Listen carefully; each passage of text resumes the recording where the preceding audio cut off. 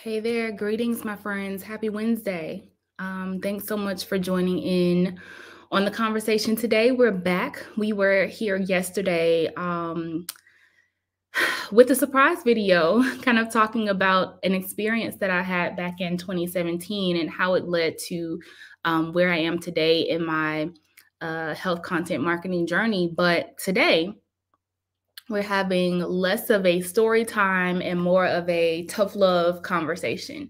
So I'm excited to dive into it. I'll be honest, it has been interesting to look at kind of the metrics for this video. So usually I have a couple people who are signed up to attend, and I anticipated when I shared the topic of this video that there were going to be fewer people publicly marking that they were going to attend this particular conversation because of the nature of the title and the topic. And, with LinkedIn being a professional networking platform, I figured that this was kind of one of those more controversial subjects that folks might not necessarily want people to know that they were attending. So I'm going to say up front that if you're watching this video privately and kind of not making yourself known, which is totally fine, I want to encourage you to share this video privately via messages if you feel compelled. Share this video with a friend or colleague who you feel like needs to hear this conversation, because I know that it can be tough to have these conversations and to draw attention to the fact that, right, you might not be completely settled or fulfilled in what is essentially your job or your career, but it is still important for us to talk about these things so that we can act on them and so that we can change things, not just for people in the future, but for ourselves right now as well. So I just wanted to lead with that because I already know what's going on here right now. For those who I haven't met before, my name is Megan Freeland. I'm a public health pharmacist turned health content strategist. I'm the founder of Stock Rose Creative, which is a health content marketing company. And I also created the Health Professionals to Health Writers program, which helps pharmacists learn how to replace a portion of their pharmacist income through freelance health content writing. So it's really great to meet you if I haven't met you before. These videos are really informal, so you can always feel free to leave a comment, whether you're watching live or whether you're watching on the replay. Hey to whoever's watching right now. And you can always private message me as well if you'd rather have a direct message conversation. So don't need that alarm right now. So I know that these are conversations that I have with colleagues in my network as well. Even though I am not a traditionally practicing pharmacist, most of my pharmacy friends are. And so we have these conversations a lot. And I'm sure that you've had some of these conversations amongst your own circles and amongst your own networks as well, spaces that you consider to be safe, where you're able to kind of express feelings that you have about your work environment or your responsibilities or anything kind of related to the trajectory that your career is taking right now. Sometimes when I'm talking to folks who are interested in my coaching program, they're kind of like, "When did you graduate?" Because they can tell I'm not very old. And I'm not. I'm in my early 30s. And I graduated from pharmacy school in 2015, which was just 6 years ago, and that's kind of wild to think about. But over the course of these past 6 years, it's been really interesting to kind of settle into adulthood and the workforce, and really seeing up close and personal what work life and professional life are really like, not just for myself and my own experiences, but also seeing that through the lenses of my friends, my peers, my colleagues, other people that I might work with, and the experiences that they've had, especially if they've been in the profession much longer than me. And so because of that, obviously, like you, I also have a lot of conversations with my colleagues who are in healthcare. So not even just pharmacists, right? But in a lot of cases, these might be nurses, they might be physicians, physician assistants, physical therapists, but they're expressing common things. Like there are common threads that I hear in the conversations that we have. They're oftentimes expressing a true love for the science, for educating patients about whatever their particular specialty area is.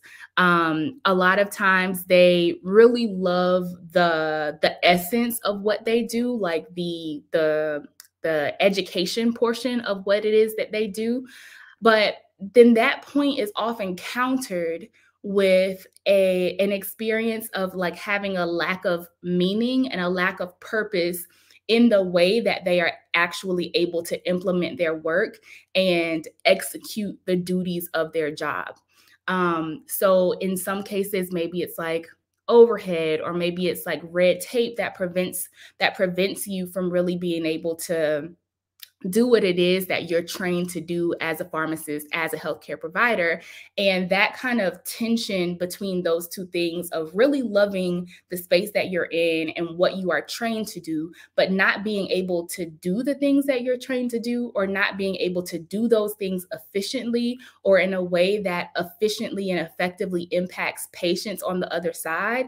That tension is where things start getting uncomfortable.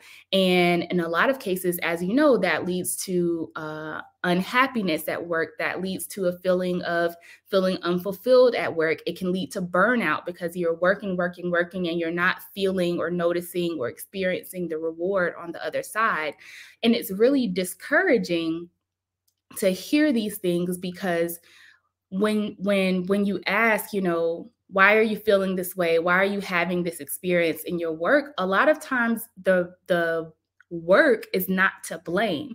It's the environment around the work that is to blame. The environment in a lot of cases is impacting your ability to do your job at all, or to do your job well, or to do your job efficiently, or to do your job in a way that's actually positively impacting patients, or to do your job in a way that is not negatively impacting you. And so there's this kind of dissonance in the loving of the work and the essence of what it is that you're trained to do and why you got into this space, but the hard outer shell of the atmosphere and the environment that's created around that work. As y'all know, the settings that many pharmacists and healthcare providers are working in is ironically unhealthy. Like, for us to be people who are supposed to be delivering healthcare, health services to others, to the public, we're oftentimes working in environments that are doing the opposite to us. They're making us less healthy than we should be, and then we want our patients to be, because of that environment, right? Some environments are toxic. Some environments are dangerous, not only to ourselves, but to our patients. Some environments are demoralizing, or in some way they're damaging to our physical health, or our mental health, our emotional health. And it's tragic because, I mean, I don't know any pharmacists in my personal circle who got into the profession and didn't want to actually help people, to help people become more healthy. And so for you to be stuck in a position like that, or in a trajectory, a path like that, or in an environment like that, where you start to wonder, is it worth being in this space? Is the harm that is being done to me in this space worth me staying in this environment in order to help other people?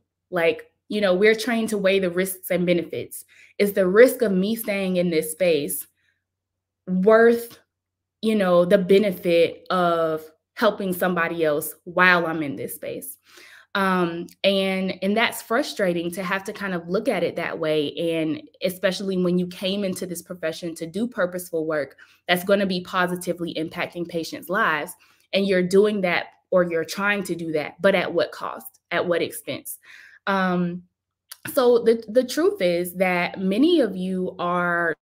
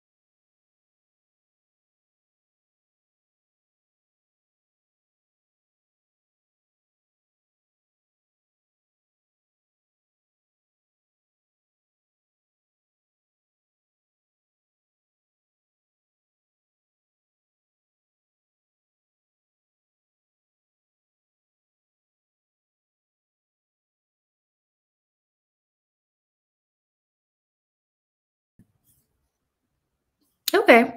We're back. Sorry about that. So the truth is many people are not doing work that they consider purposeful or meaningful, or maybe the work that you're doing does bring you some meaning or some sense of fulfillment or kind of walking in a specific purpose, but perhaps the impact of that work is not as broad or as far reaching as you would like it to be ideally.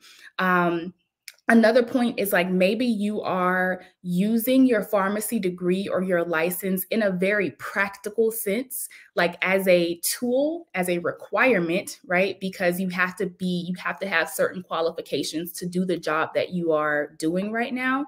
But maybe you are not feeling as though you're using that degree or that license to actively be educating or informing or improving the general public's health. So it's almost like the degree and the license is kind of a technicality. Like, yes, I have these things because I have to have them in order to be practicing where I am right now, but I'm not using them in a clinical sense or in an education based sense to be actually like impacting patients' lives. So that's another common complaint or just comment, like type of commentary that I hear from folks who aren't quite satisfied in their current roles. And then there are also people, of course, who like actually love their jobs. But in that love for those jobs, the job takes so much away from them, so much mental energy. And because of that, they don't have the amount of time or energy that they would want to spend with their families or traveling, like having that time and location independence because that job requires them to be in a certain place at a certain time and maybe for a long time.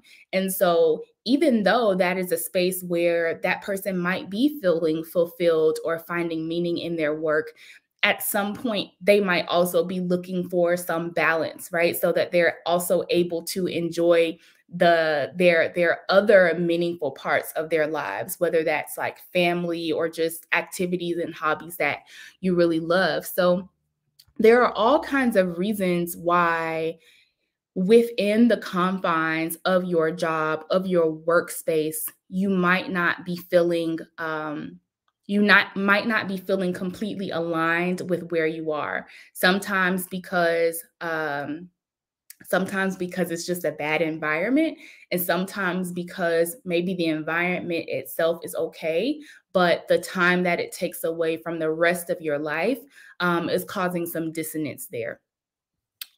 So there are there are all kinds of reasons.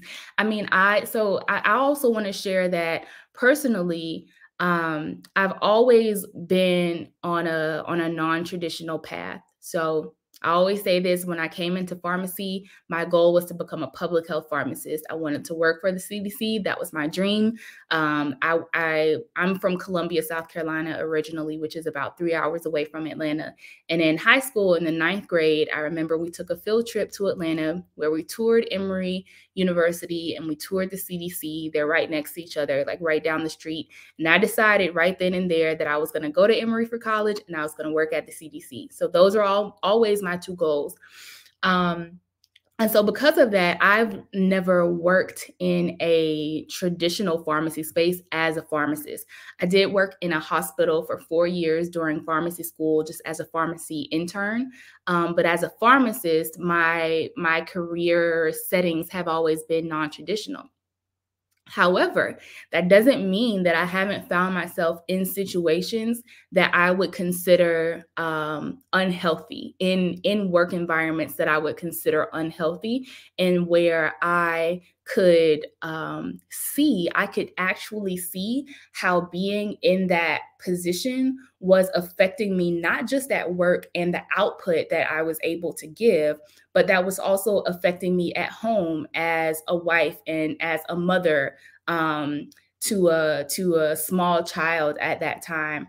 And that's very real. Like when you're in a place 40 plus hours a week where you are struggling mentally to overcome so many challenges consistently, That is not healthy. And I have been in that place where I've had to make really tough decisions. Honestly, and I don't even share this job on resumes because I was there for such a short period of time, but it was the closest job to a traditional pharmacy job that I've ever had. It wasn't community or hospital, but it was close to a semi-traditional pharmacy job. And it was the highest paying full-time job I've ever had because of that. And so the money was great. The environment was not. And I remember going to my supervisor in tears, like probably 3 to 4 weeks after I started that position. And I explained the issues that I was having in that position. And at that time, I had just come off of maternity leave. My son was maybe 7 weeks old when I started that job. That was the latest they would let me start, was when he was 7 weeks. And so at this point, when I was having this conversation with her, he was probably 10 weeks old, 10 or 11 weeks old. And the issue was I wasn't seeing him because the schedule that was created for this particular role was unclear when I decided to take it, and it was a bad schedule. And so I went from seeing my son like 24/7, right, on maternity leave, which wasn't real maternity leave. I paid for that myself. I went from seeing him 24/7 to literally seeing him for maybe 15 to 20 minutes a day. And that was during the time when I was nursing before I went to work. And I explained to her the issue, which that was the main part of it, but there were other things as well. I came to her, I was in tears. I was just really upset by how things had played out and that lack of transparency up front.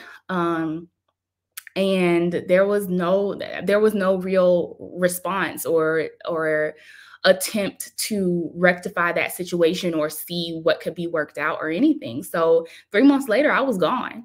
And it was a full circle moment, because when I told her, like, I'm leaving, I told her in that first conversation, I said, this is not sustainable. Just FYI, like this is not sustainable. And when I went to her 3 months later and said, I've accepted another opportunity, she was the one in tears.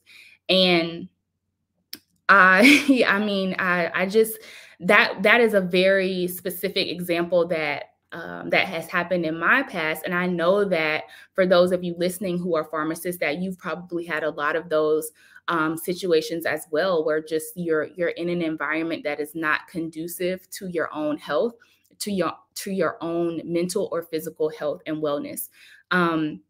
So, of course, there are plenty of things that need to be done at the leadership level, at the institutional level, in order to work on these things. But in the meantime, I think it's also important to think about what can you be doing on an individual level to at least make your situation a little bit better.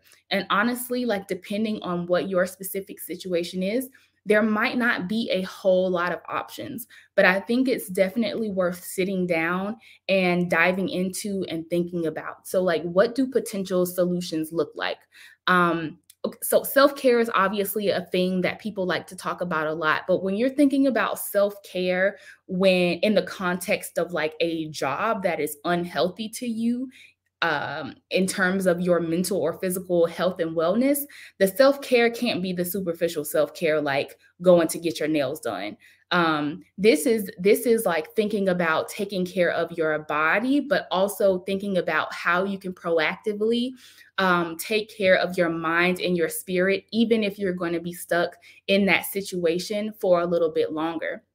So that might involve taking a closer look at your income, your lifestyle, your expenses, finding out how you can become less dependent on any particular job, but that particular job that is causing you so much distress, especially if it is actively harming you in some way. That is the type of self-care I'm talking about. Like, and that self-care is not always comfortable. That self-care is not always glitter and rainbows and massages and, nail polish. That's like the real self-care of sitting down and having these like tough conversations with yourself. So ask yourself questions like, what are new skills that you can learn, right? Or what are skills that you already have, but you haven't like really, done anything with them, maybe since college or since high school or since, I don't know, elementary school or something.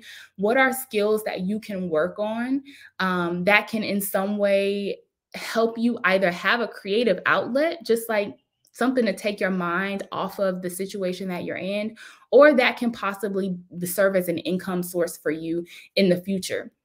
Secondly, again, along with creative outlets, what are creative outlets that you can explore? When I found myself in another position where I was really unhappy and doing work that was not giving what needed to be given, I chose to explore a creative outlet of starting a blog, which ultimately led into my freelance writing career. So think about creative outlets that you can explore.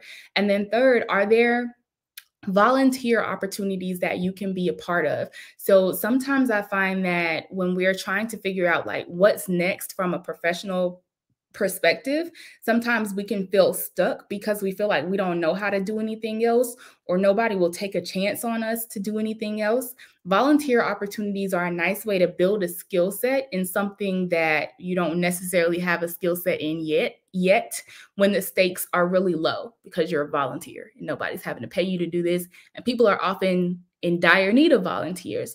So thinking about what volunteer opportunities can you be a part of, and just continuing to ask yourself questions like that can help you really start to develop a plan to get out of where you are. Because I find that at least for me, and I know for a lot of other pharmacists, because we're very type A, we plan stuff out, like things are laid out.